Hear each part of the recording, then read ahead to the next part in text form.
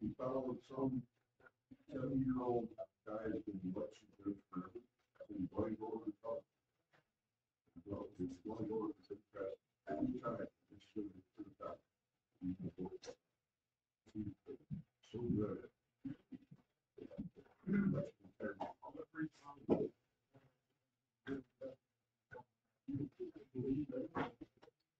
Well, I understand. I got sick by listening to this market. The tenor of the first sound like stuff. Well, it's probably lower and all out.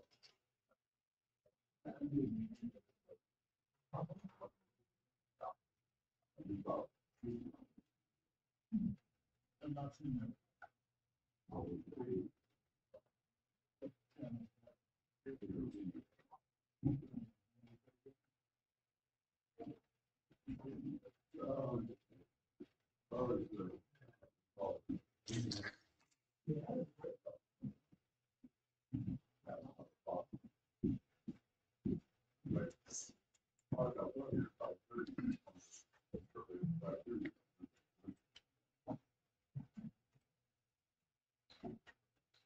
Okay, I think we're ready to get started. For our speaker today, we have Dr. Nathan Huber, who did his undergraduate at Gustavus Adolphus College, where he majored in physics, before coming to Mayo Clinic Graduate School, where he completed his PhD in biomedical engineering. And now he's a systems scientist at GE. And today he's going to tell us about computed tomography, image generation, image quality, and clinical applications. And I'll let him take it from here. Oh, thank you. Well, good afternoon, evening, everyone. Thank you so much for coming out. We're going to get the screen share ready, and then we will. Okay, you're here now. Yeah, well, thank you so much. I will just start out by saying, if you have any questions or have any follow-up, feel free to just contact me. Happy to keep the discussion going. So my name is Nathan, as you just heard. This is my little family up in the top right, Hannah and Hallie. Hallie is 6 months old as of last week. And as you heard, physics and chemistry in the background, as well as biomedical engineering. So I just appreciate kind of getting a general science background and then kind of diving in deep. And that's what I've done with deep learning, as you'll see today, later on. CT system scientist at GE Healthcare. I've been working at GE for 6 months and a week. So if you do the math, I started my job a week before I had the baby. And so a lot of world transitions at that point in my life. Yes, and here's my contact information. Feel free to reach out.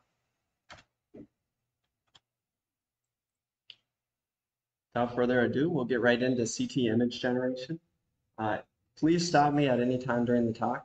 I'd be happy to go into more depth or explain something better. So to start, medical imaging, there's many applications, many different ways of doing medical imaging.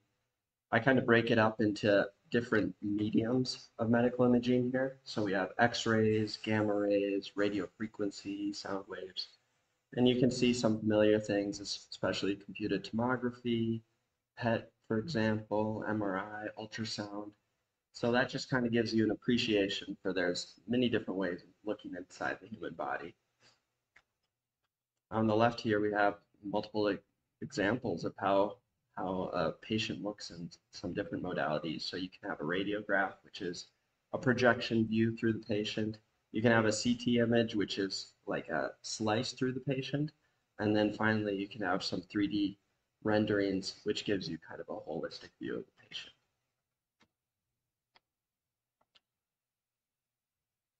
Okay, so when we start this discussion on computed tomography, let's just kind of bring up some of the general imaging science concepts and see how they relate to computed tomography.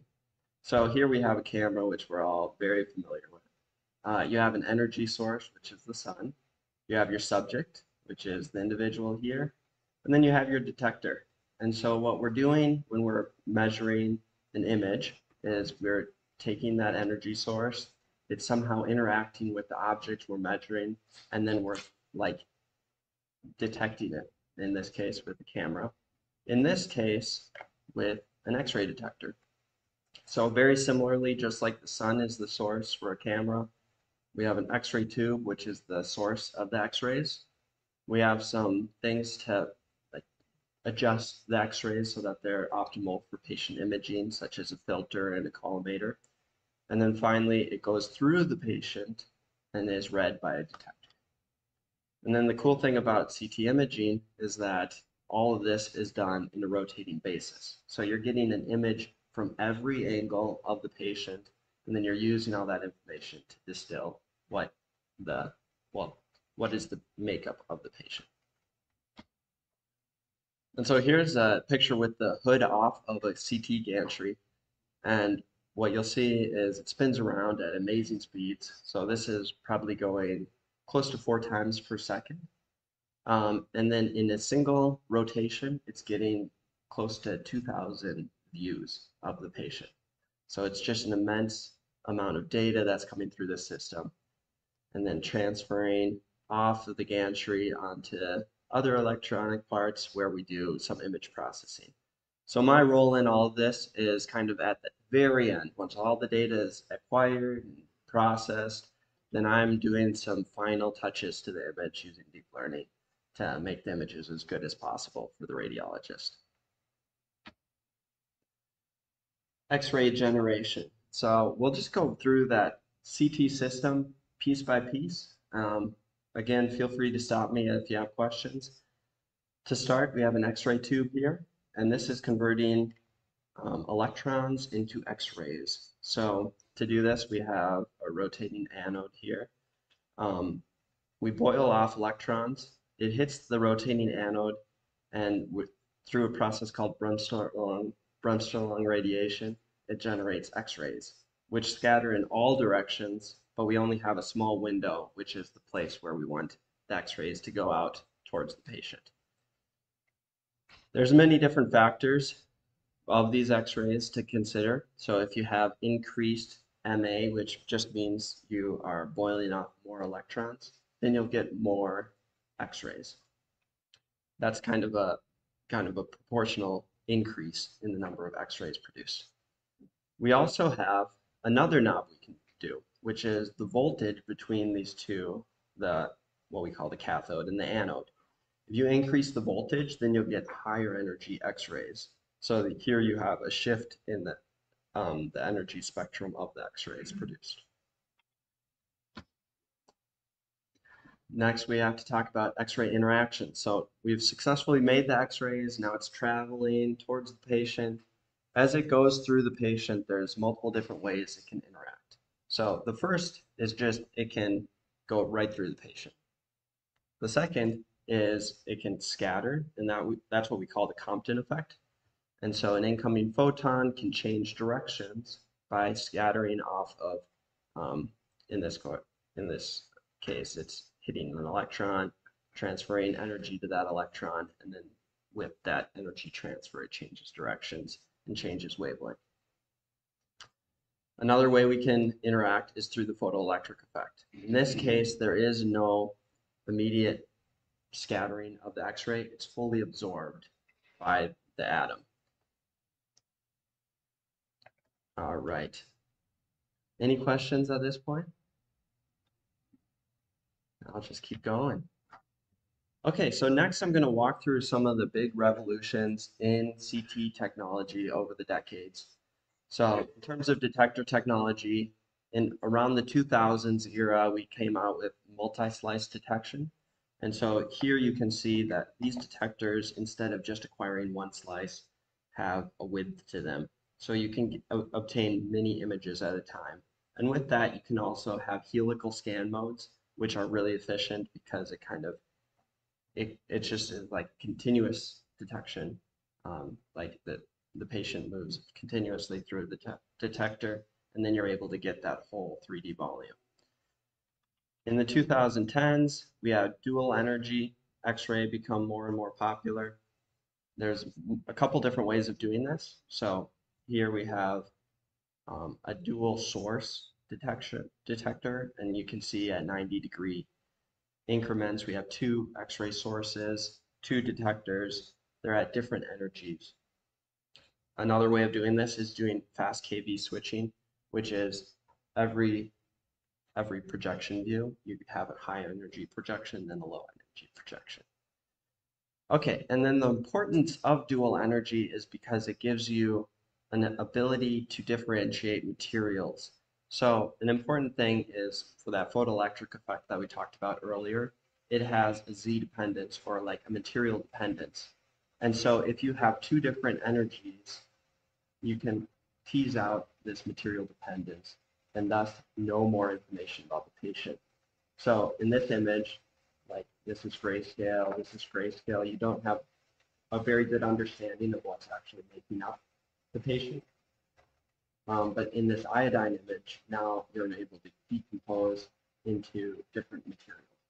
And so all of a sudden you're able to do like quantitative CT work, which is really valuable. And then in the recent decade, we're coming out with photon counting detection. So every major vendor is working hard towards photon counting.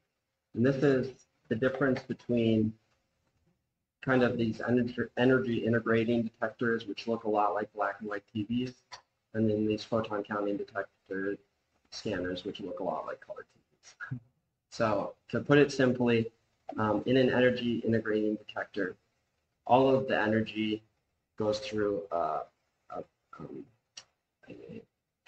scintillator, which converts the X-rays into visible light. And then there's a photodiode that converts the visible light into an electronic signal, and that's what you read. So that's what has been done since the dawn of CT in the 70s. But for photon counting, we're using the semiconductor, which can convert the X-rays directly into that digital signal.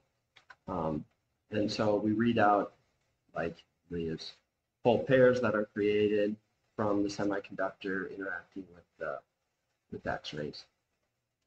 And there's multiple value propositions to doing it this way. So one, you're able to just remove some of the noise because you know that the noise is going to be relatively low energy relative to an actual detection of a photon. So you're able to remove a lot of the noise. Another thing is very high spatial resolution capabilities. So these semiconductors, you can make them essentially quite, well, about 4 times smaller than we've been able to do the traditional energy integrated detectors. So that's a huge value proposition as well. And then there's multiple other ones just about being able to differentiate materials better. And so as I said, the whole field is they've kind of picked photon counting as the future of CT. And now we're trying to develop these scanners and make them ready for clinical use. And then in the future, after we've gotten tired of the photon counting technology, we can go into phase contrast, which is just a whole nother way of extracting information from tissue. So Everything I've showed you so far looks a lot like this transmission image, but similar to that, you can actually look at the phase of the X-rays passing through the material. Or you can look at this thing called dark field, which is how scattering, like how much scattering is occurring within the tissue. So these are just really innovative ideas at this point. It's really hard to imagine an implementation in the clinical CT scanner, but that's a possibility. All right. Is there any questions about the CT system, detector technologies? So you mentioned that with the photon count, you also getting higher resolution. Are those just inherently tied together, or could you get a higher resolution without the? Yeah. So it's a consequence of this way that we're detecting the X-rays. So again, the semiconductor is just very efficient, like spatially. In this scintillation, photodiode, then you get into electronics.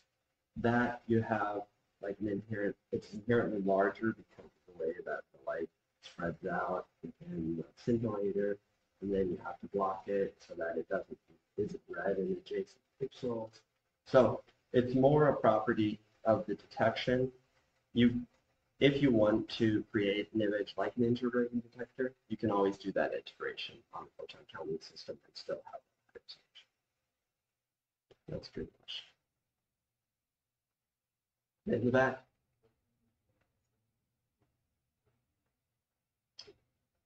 That's a great question. So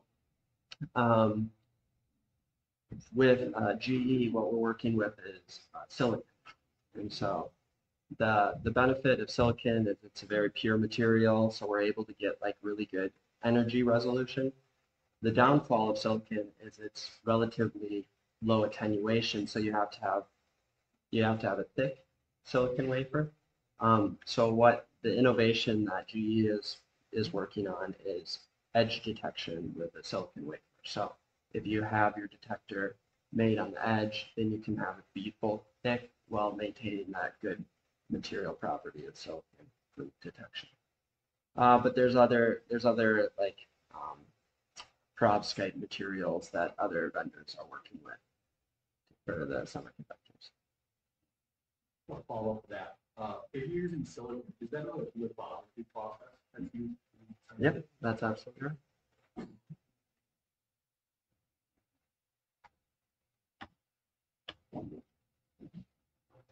All right. So next we can talk about linear attenuation coefficient. So like I said, what we're trying to do in CT is detect how much interactions are occurring when the X-ray passes through the patient. Linear attenuation coefficient is the material property that we're looking at. So I have like this fancy graph here, but we can quite simply look right here at the bottom and just look at this and say, okay, if we have some number of input X-rays, this I naught, and then we have the output X-rays here, I, we can see that there's an exponential attenuation. So as it travels through a larger material, this L, there's this mu that is the linear attenuation coefficient. And that's different for different materials, but you can kind of piece together how, like, as you travel through more tissue, you will get this exponential decrease in the amount of X-rays passing through the patient.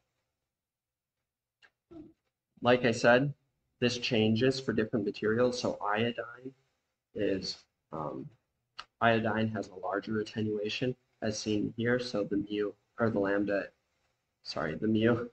is larger than for things like adipose tissue and glandular tissue. This comes from the difference between Compton scattering and photoelectric effect. So we can go into more depth if there's any questions there, but that's the physical property that we're measuring with CT. And then this physical property, the linear attenuation coefficient, converts into what we call Hounsfield units, is what which is what the radiologist eventually looks at. And so we have it essentially normalized with respect to water using this formula here.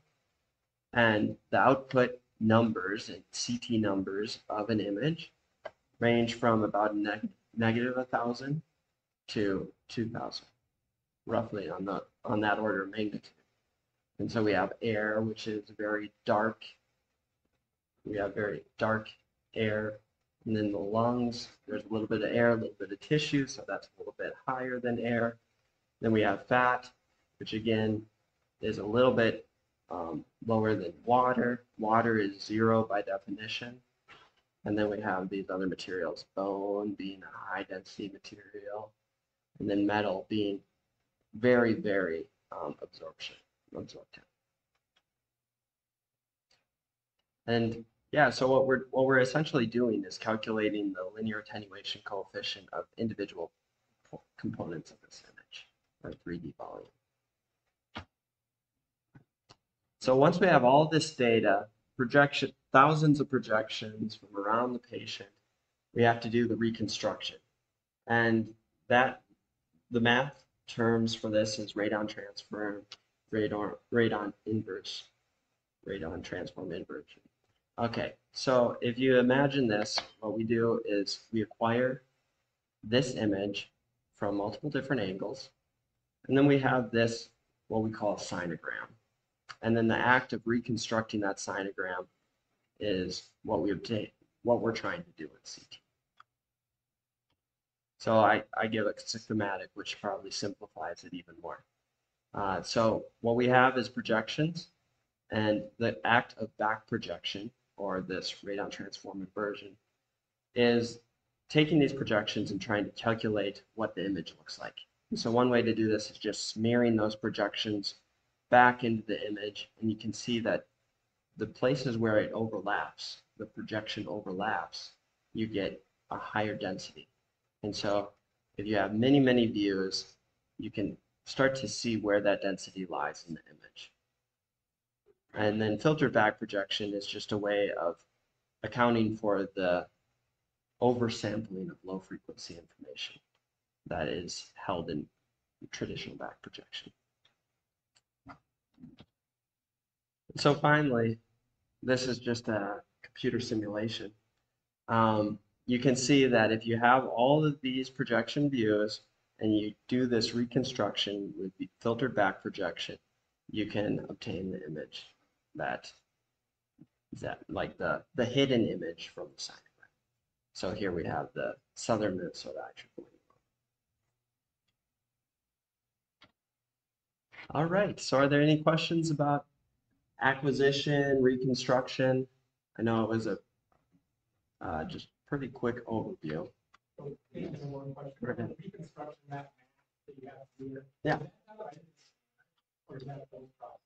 Yeah, so great question. So the radon transform is actually not math that is done in the scanner. It's actually during the acquisition.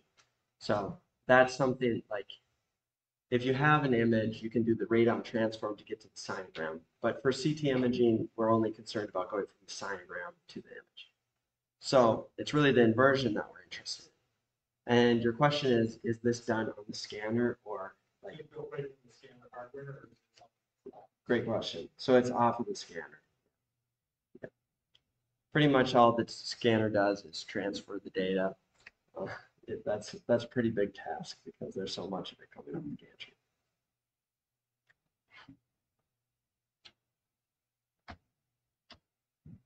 All right, then we'll go into image quality assessment.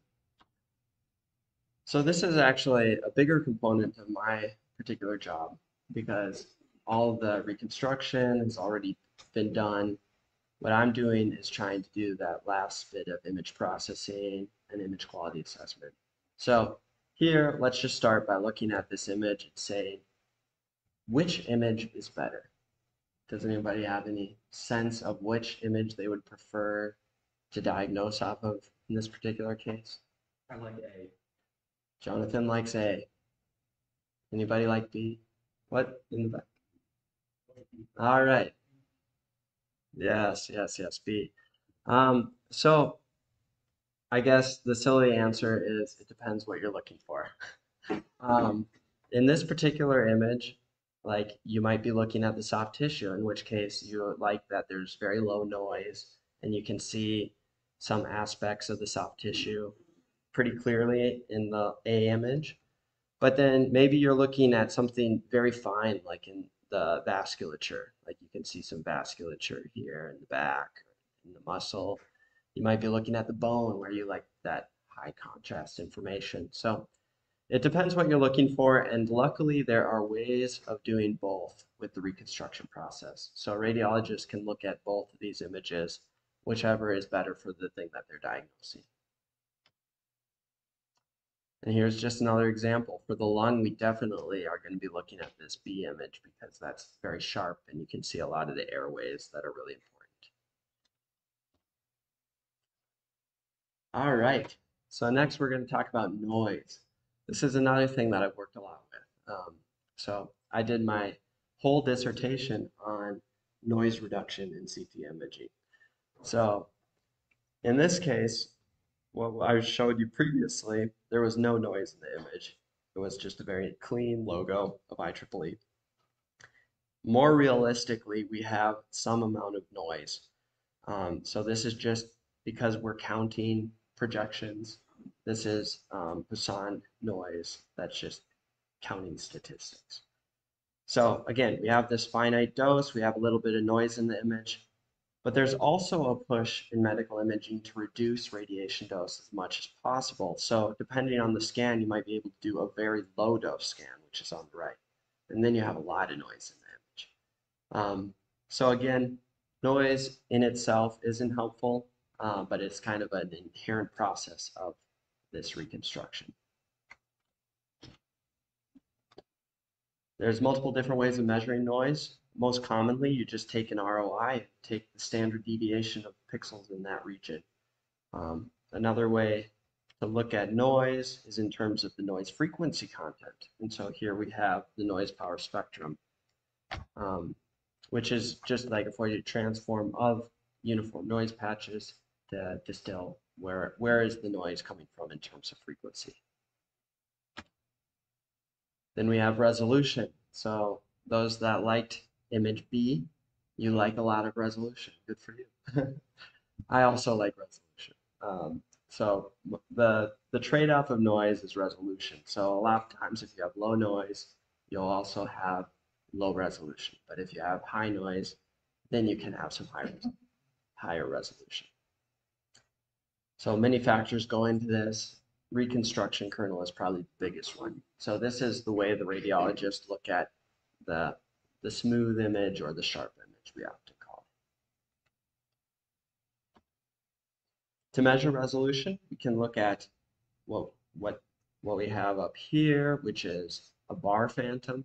So if you look at the sharp image on the right, you can see that there's many line pairs here. And so if you scan this phantom, you can kind of look at what module you're able to see to. So maybe this module. Then there's a lookup table that tells you the scanner's resolution after that. Alternatively, you can look at the frequency content again. So here's a wire phantom. And if you take the Fourier transform of this, then you're able to distill what is the maximum frequency you're able to see with this scanner. So that's another good way to measure resolution. But then there's other forms of resolution. So here we look at the slice thickness resolution. So to do this, you can have image like a very thin disk and see how many adjacent images that disk shows up in. And the fewer images that it shows up in, that's the higher resolution scanner. Low contrast detectability is perhaps even more important than noise level, because noise level is kind of arbitrary. What are you looking for? But with the low contrast detectability, then you're looking at something like contrast to noise ratio. So if you're looking at something with a high contrast or like a bright signal, then you can have more noise. If you have a very low contrast or low signal, then you're probably going to need a very low noise level in order to see that object. So this is just the signal background minus signal object over standard deviation or noise level. to calculate contrast to noise ratio. But there are gobs of other artifacts to be concerned with. So we have streak artifacts, we have motion artifacts, beam hardening artifacts, which is dark bands in the image like this. We have metal artifacts. So if you have a metal implant, then the image can be distorted because of that. There's ring artifacts that occur because of faulty detector pixel or something like that. And then here's another example of a ring artifact. So it's really nice for people like me who did their degree in image processing because it's job security. There will always be artifacts to correct for. And that's where I come into play. So this kind of comes back to my thesis defense. This is what I worked on in grad school. So I looked at deep learning image processing. If you imagine taking a low dose image and a routine dose image, because of the different photon counting statistics, you'll have different noise levels. And so instead of having a radiologist look at this noisy image, you could have deep learning look at that image and try to remove the noise and keep the important structure. So this has been catching on quite quickly within the medical imaging community because it's able to outperform a lot of the traditional image processing techniques that we've looked at. And here's just an example of how far this can go. So if you look at this input image, you see how hard it is to differentiate all the fine structures in here. If you look at the deep learning image in the middle, now you can see that you can make out all these fine vasculatures, all these GI related anatomies, all of these bone structures. You can distill a lot more information from that image in the middle. On the right, we just have a reference image. Like if you were to actually acquire the image with 4 times the dose level, this is what the image would look like. So you can check and see which you like better here. All right, let's talk about a few clinical applications. First, I wanted to see if there's any questions about image quality in CT. All right. I got one.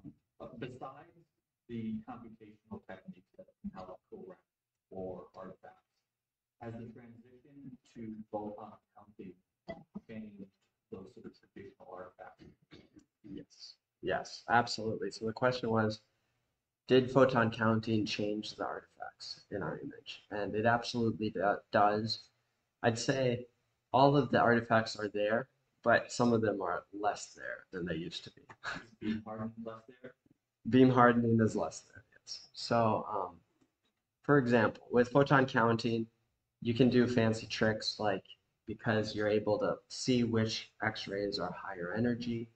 Now you can make an image with higher energy, and then there'll be less beam hardening because beam hardening it just arises from the low energies being attenuated. So if you only look at the high energies, you're going to have less of that beam hardening artifact.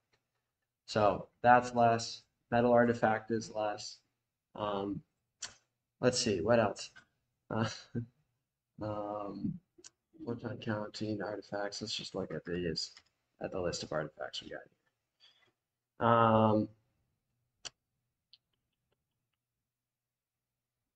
Yeah, so in theory, streak artifact, you could use the same concept of using those high energy X-rays to reduce that. I think we covered them all though. That should be, in terms of noise, the electronic noise, like I said, you can kind of remove that from the signal, so noise is less in photon counting, theoretically. So lots of good motivations for using it. All right, then we'll move on to clinical applications. So CT is used just about everywhere in the body. So we're going to go through some head and neck applications, chest and cardiac, abdomen, pelvis, musculoskeletal. It's used for many different things. Diagnosis of new disease. It's used for screening, so you hopefully don't have something, but you want to check. Treatment planning, so maybe you have an upcoming treatment.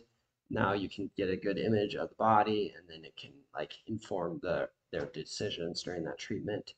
It's used for follow-up, interventional trauma. So because it's such a fast modality, like an entire body acquisition takes on the order of seconds. Because it can be done so quickly, that's really nice for trauma. Another thing that's nice is that you can metal or image metal because like in an MRI scanner, which is a big competitor, you can't have metal in the scanner because it uses magnetism. So lots of good benefits of CT. Let's go look at some head and neck cases. So up top, we have a fairly typical head CT scan. We look at it in two different windows. On the left is the window that shows the soft tissue. So that's what if you're looking for like brain masses and stuff like that. On the right, we look at bone tissue. So if you're looking for fractures. Here on the bottom, we have some pathologies. So here's a fracture right here. This is some internal bleeding. There's also abnormalities in the ventricles that could be imaged, and then masses, such as on the right here. Another thing is you can use contrast to make things light up that have vasculature. So here we have, you can visualize this aneurysm because we have contrast on board. Again, contrast is a highly attenuating material, so that's why it shows up so brightly in the image. Another cool thing is inner ear images. And so I really like this application because it requires the optimal resolution of the scan. You kind of pull out all the knobs and try to make the sharpest image you can because the inner ear is a very small structure. Here, for example, there's like a very small bone structure here that you'd hopefully like to image and be able to make a judgment on. Chest and cardiac, again, these are for chest imaging especially, it's a high resolution task because you want to be able to see all the airways, see if there's any things going on in the lung. So here we have some fibrosis that's coming up in the lung. Here's an image of what a patient with COVID-19 might have in the lung. Lung nodules. So it's very hard to see this lung nodule right there in the bottom right. It might even be, it's probably even harder to see, but just the tiniest little structure there. That's what a radiologist might be looking for. And then here we have in the soft tissue window, lymph nodes. So again, many different things to be seen. Cardiac is a fun application because the heart is beating. So you have to have a really fast scan in order to acquire the full heart without it moving around, and then you're trying to image something that's moving and then it gets messy. So for this application, you want to have the gantry spinning at maximum speed. There's other ways of doing this with gating. So if you have kind of multiple blips of images, then you can piece them together and make the heart. Those blips occur like within the heart cycle. So you're trying to get the heart when it's not moving. So when it's going through contraction to pump the blood through the body, that's not a good time to image the heart. But once it's at its like peak, like once it peaked dialysis, is that the word? There it is. That's when you would bump to image the heart. Abdomen, pelvis. Again, multiple things. We have cancerous masses potentially. Here's the pancreas. Again, you want to be able to see structures in the pancreas. Here's a kidney mass. So it's just really important to have that ability to view internally within the body, and CT enables that in a very efficient manner. So lots of applications have arisen. Now we also look at the pelvis here. So the interesting application I point out here is metal artifact reduction. So because metal is such an absorptive materials, you can have a lot of artifact around a metal object. So all the companies have ways of reducing that artifact. And so you can look on the right and see how much better that image is. So that's another thing that we play around with. For musculoskeletal, we're also going to be looking at masses. This is a whole body low dose CT scan. This is another thing that I did my dissertation on. So this is an interesting application because it's within bone, but it's not necessarily high resolution. It's kind of like very subtle structures that the interior of the bone is being eaten out by the cancer. So that's what we're trying to image. So we're making a lot of progress there with photon counting and deep learning. All right, so that gets us through the clinical applications. I have another little tutorial that I can show, but is there any questions about the talk portion of what we looked at today? Oh, right in the back.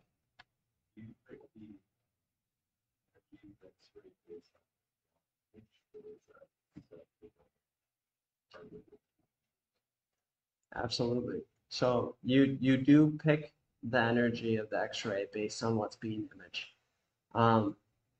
However, like it's pretty common that it's around 120 kV.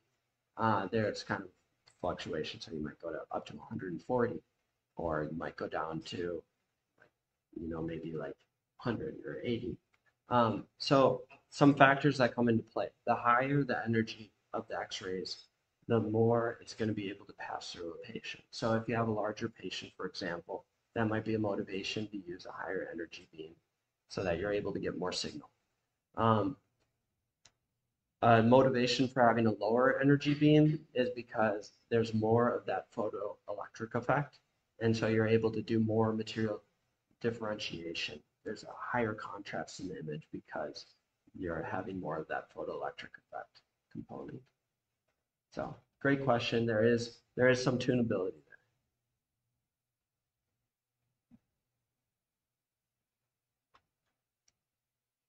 All right. With multi-slice CT, can we do an entire part without any changing the Z-axis? Yeah, great question. Can we do an entire heart with multi-slice CT? So there's certainly vendors that have created very, very large detectors that can do that. I think probably your run-of-the-mill multi-slice detector, you're going to have to still do like a couple wide slices.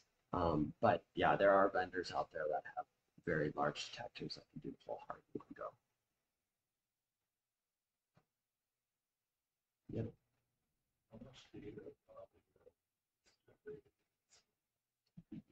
Yeah, a lot. I guess I don't have numbers, but like if you look at the multi-slice detector, so all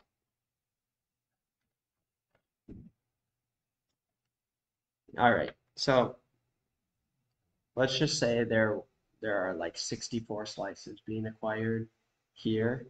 Then there might be like 100 or so in the horizontal direction. So let's just say 60 times 100. So there we got like 6,000 things coming off of the detector array, but then you're taking 4,000 per rotation. So there's 6,000 times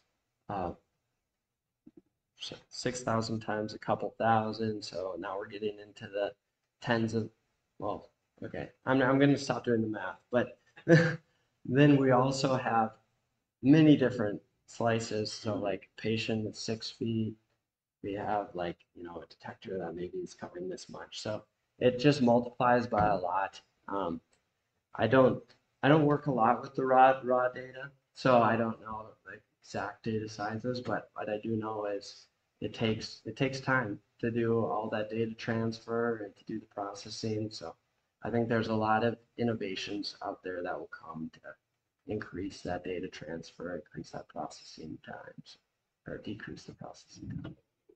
So good question. All right, any other questions? All right. So I will very quickly go through a little tutorial on deep learning image processing. So this is something that I generated during my graduate school experience. So this will give you kind of a sense of things that I work with, and it'll also hopefully give you an ability to see the code and kind of see how, like, more from the engineering perspective, how these things are done. Okay, so first we're going to be using Python today, and it's going to be powered by TensorFlow libraries and Keras libraries. So first we just have to download or get all these libraries at our ready. Then we're going to get the data, and so we have it saved here via Google. So we'll just download this data. All right, then we're going to just transfer the data into inputs and targets. That's what this cell is going to do. Sorry, these early ones aren't nearly as interesting, so I'm going through pretty quick. All right, and then we have these helper functions that we'll use later.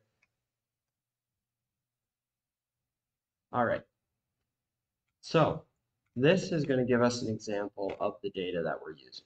So again, we want low dose data, and what we're trying to do is remove noise from this left image to create something very low noise, such as this routine dose image. So the goal of the neural network today is going to go from a noisy image to a low noise image. And so essentially we're going to be trying to subtract off this noise that we see in the difference image. All right, so what we're going to use is a convolutional neural network, or CNN. So it's a mathematical process where we have convolutional layers. These convolutional layers are applied across the image, and they extract image features from the image. So if you look at this schematic here, when you have a convolutional layer applied to the image, it's this sliding window function that it just extracts like a tiny portion of the image, and then if you stack many of these layers on top of each other, you can see how that feature is extracted into other features, and then you kind of get an increasingly complicated network that's able to like extract a lot of information from the image.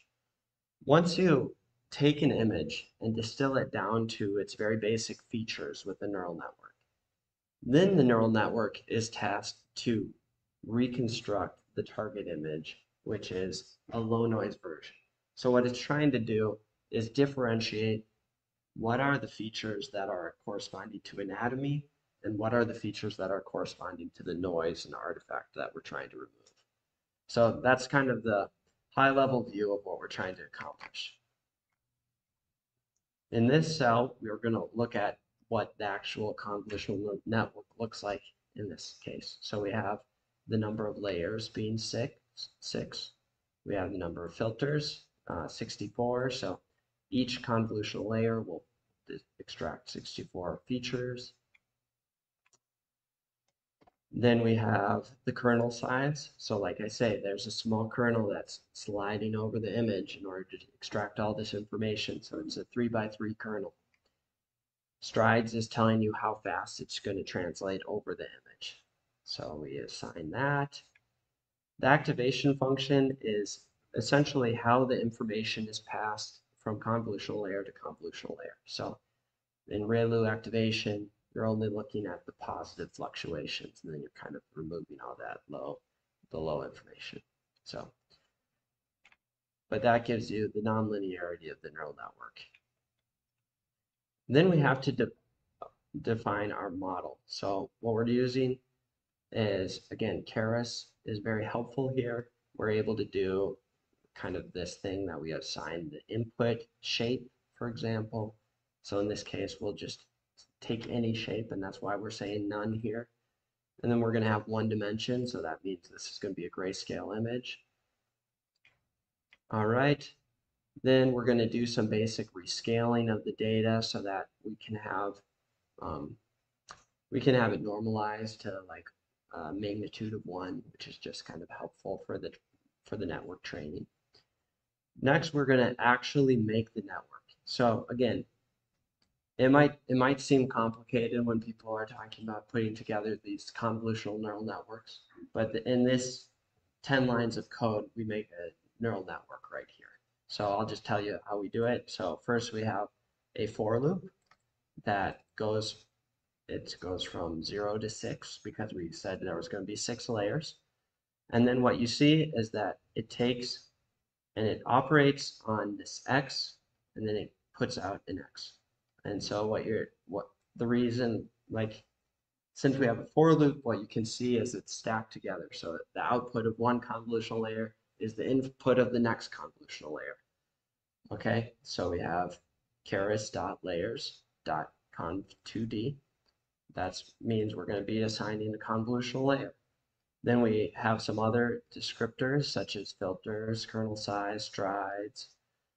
Then after all of that, we have our activation function, and then we repeat. So hopefully this demystifies what a convolutional neural network looks like in code. The final layer is just going to output the image into the same dimensions that we want the image to look like at the end of the day. All right, so now that we've gotten a nice convolutional neural network made, we have to actually train the neural network. So neural networks, you have your network itself, but then you have the training data, which tells the network what operation you're trying to accomplish. So here we have the number of iterations through the training data. We have the batch size, which is how many images it's going to look at before it goes to the next operations. We have learning rate, which is telling us how fast it's going to learn. We have the optimizers, which is telling us, like, this is a pretty challenging problem for the network to like look at all these images and get to the optimal solution. So this is telling us how it's going to do that optimization. And then these are just some other parameters to help us look at the images at the end. Okay, then we have our actual training function. Okay, so the inputs of the training function are the loss function and the model. So we just made the model in the previous step. The loss function is how we can tell the model if it's getting better. So in our case, what we're going to do is we're going to compare pixels, and we're just going to make sure that those pixels are getting closer and closer to the target image by training the network. So that's what we're going to measure, essentially accuracy of our output to our target image. All right, so for each epoch, we're going to calculate some losses. We're going to predict. We're going to use our current model to predict, and then we're going to save out that image so that we can see it later on. All right, so I'll actually run through training. So as you can imagine, for this quick tutorial, this isn't near optimal. We're just going to kind of demo what it can do, but it's not going to be an optimal solution. So we'd like to make it so it can train in about a minute. So as you can see, it's going through all the data. It's calculating the loss function. The loss is getting lower and lower with every epoch, which means that it's getting better in our predictive task. All right, and then it says training phase complete. Now we can move on to that next step and see what sort of images we produce. So this is just using matplotlib library, and we're going to make a figure. It's going to have multiple images, so it's going to be a subplot. It's going to have our input, or it's going to have multiple different stages of the training process. So before optimization, the CNN has no idea what it's going to be asked to do. So you can see that it applies to the image and it looks terrible because it doesn't really know what sort of features it wants to extract. After only one epoch, so looking at 36 images, I believe, it's able to vastly improve. It's a huge improvement from that before optimization to the first epoch. Then every epoch after that is kind of a smaller and smaller incremental change. So 5 epochs in, now you can see that it's maintaining some of these smaller structures even better. At the final stage, now this is hopefully going to be the optimal resolution, but it also has the lowest noise. So you can see it's very low noise. It doesn't have that granular texture. It's very uniform in soft tissue region, for example. And then finally, we apply inference, which is once you have your neural network trained, you apply it to your new data, and this is the output image that we produce. So here's our input, here's the CNN denoise output. You can see that a lot of the granular texture is gone. Unfortunately, because this isn't a great network, this is just like a pretty brief tutorial. There's some structures that are missing. So you can see here that the bone was removed a little bit. So with more training, hopefully you can preserve the bone even better. All right, now I'm going to skip to the very end where we show you the latest and greatest in CNN denoising technology. So on the left, we have our low dose input image. Then we have our demonstration CNN, which is what I showed you today. And then on the right, I have an individual CNN denoising, which is trained much longer with much more data. And you can see how much better we're able to get than even that demo CNN. Like, look at these fine structures here in the abdomen. You can almost not even see it in our basic demonstration. But again, deep learning does better and better. The more data you give it, the more time you give it to train. So that's why we were able to improve the performance in this particular image. So with that, I'm wrapping up the talk. Thank you so much. It was really fun speaking to you all. I'm very happy to answer more questions.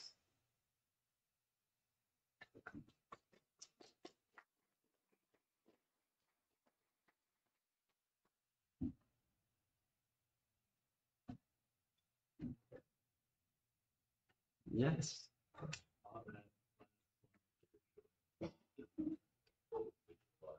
Yes.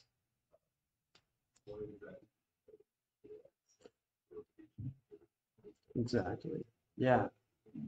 Yeah. So this was some work that came out of the Mayo Clinic where they showed that usually you think of uh, noise reduction as having to apply broadly to all patients.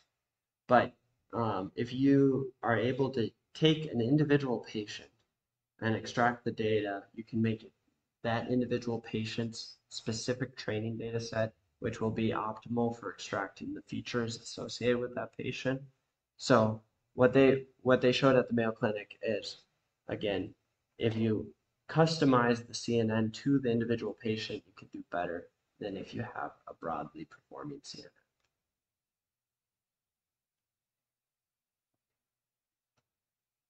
Does that require additional data from that patient that you would otherwise need? No, so it's using a bootstrap method. So if you take a patient that you just acquired and then you add noise to it, and then you remove noise from it, and you add more noise to it, remove more noise, you can kind of bootstrap your way into training what noise looks like in that patient, and then remove it from your original data set. So it was a very clever technology that Andrew Misser developed at the Mayo Clinic.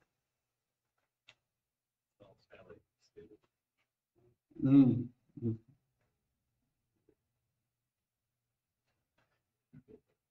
No, that's good.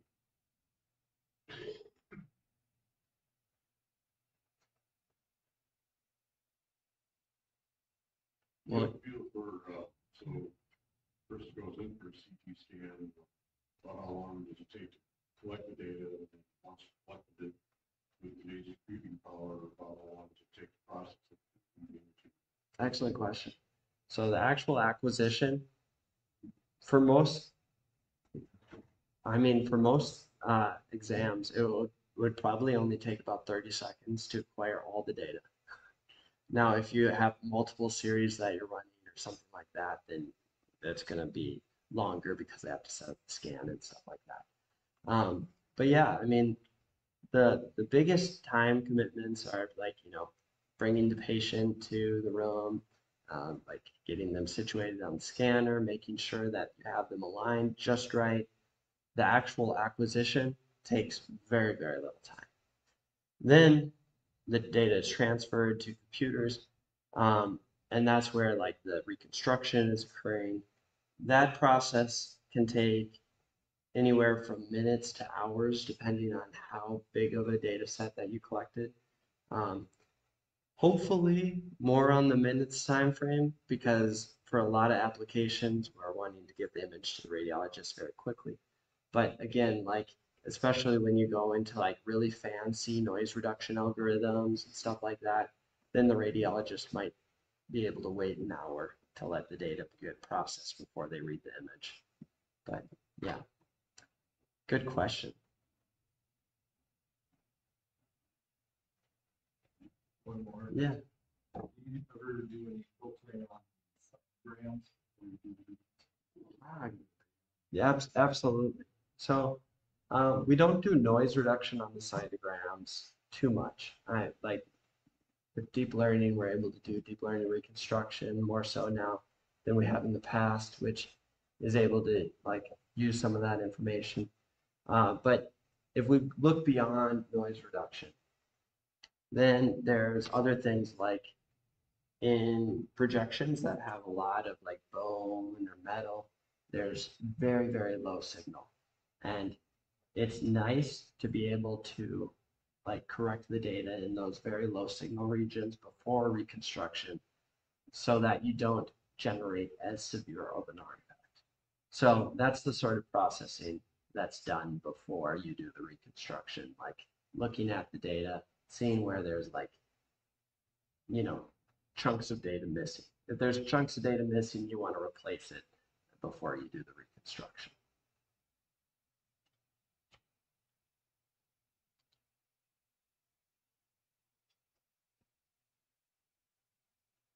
All right. Well, again, thank you so much for coming out. It was really nice talking to all of you. Feel free to ask any questions after the talk. Feel free to contact me. Thank you.